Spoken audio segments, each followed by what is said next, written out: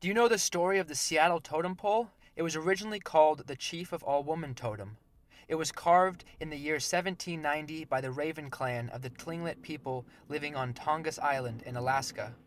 In 1899, the Seattle Post-Intelligence sponsored a tour of Alaska for leading Seattle citizens. On their way back, they stole the totem pole. Third mate McGilvery wrote this about the event. We picked out the best looking totem pole. I took a couple of sailors ashore and we chopped it down, just like you'd chop down a tree. It was too big to roll down the beach, so we sawed it in two. The pole was unveiled in Pioneer Square and was greeted by cheers of a multitude of people. But this is not even the same totem pole. In 1938, someone lit it on fire and damaged it to such an extent that it was removed and eventually shipped to Shaxman, Alaska, where Tlingit carver Charles Brown directed a team of carvers, including members of the Raven clan, to recreate it in red cedar.